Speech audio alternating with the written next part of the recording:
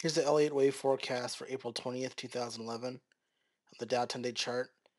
Best case scenario is that we got a 5 wave A and a B, and the big drop on Monday was a entire C wave.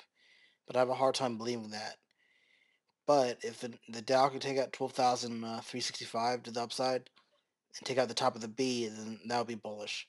But I'm still anticipating a C wave down. That'd be A, B, and the C. But even though we rallied off the lows, I'm still kind of leaning towards a C down. For S&P,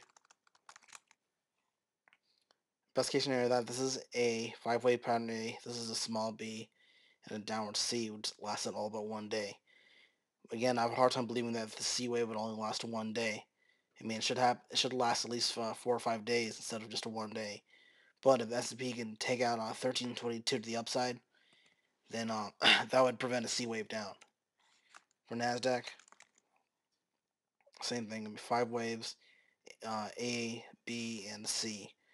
So the A wave lasted again 5 days, which means this C wave should last at least 5 days too. So but the futures are up about actually about 12 in Nasdaq. So there's a chance it could take out 2770. If we can take that out, then it will prevent a downward C.